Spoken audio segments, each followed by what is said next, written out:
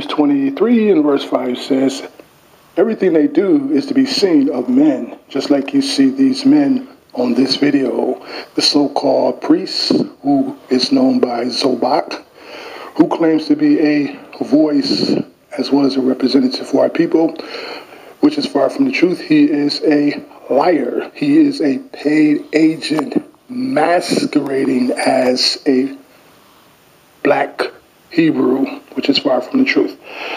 Christ addressed the crowd when he got to Jerusalem, as well as his disciples, by saying, beware of the Pharisees and scribes. Listen to them. Do everything they tell you, because they sit in the seat of Moses.